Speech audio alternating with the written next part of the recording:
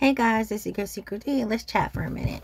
So I don't know if you guys saw the video of this lady in Walmart with her child who was undressed with the exception of a pull-up diaper or something. Now the caption says something like, they called the cops and they got the baby some clothes. In the video you can hear the lady saying, call the cops, they called the cops already and they ain't do nothing. And she was basically saying that because she had basic amenities, they did not take her children. Now, people in the comments were saying, oh, why would y'all call the cops? Da-da-da-da-da-da-da-da. Understand that this lady is in Walmart in the food section. Her child is naked with the exception of a pull-up. Now, it was like, oh, maybe he spilled some on his clothes. Da-da-da-da. Y'all don't know. Y'all are judging. Da-da-da-da-da-da-da. My child has been naked, right? Literally.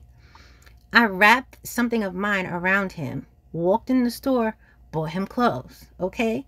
Whether it's poop, pee, juice, whatever, it has happened.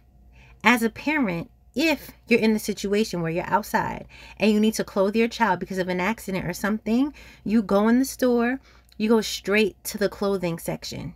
You don't go grocery shopping to the point where other people intervene, find clothes, and dress your child. So all of you who are making excuses for this lady, shame on you. Clearly the system has failed this child, and I don't care. She needs to be arrested. That's neglect 1,000%. 1,000%. It is cold outside. It's winter time, and this baby is in a cold ass shopping cart, and she's putting groceries on him. Like, y'all need to stop making excuses for people, because at the end of the day, the child is more important. And granted, no, the system is not the best place for children.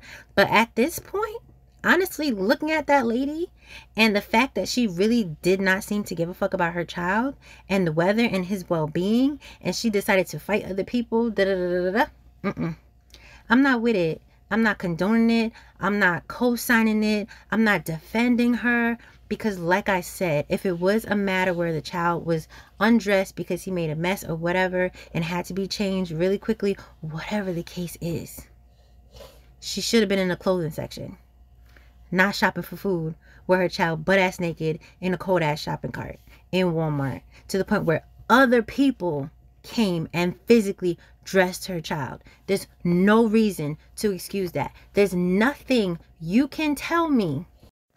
If you told me that that lady had some kind of mental defect, I would 100% understand. And again, in that case, somebody needs to step in and take care of that baby. Because if she's acting like that in public, I would hate to see how she acts with that child behind closed doors. And the fact that she's bragging that the cops have come multiple times and she has hot water and a fire extinguisher and whatever else she said, and she still has her child.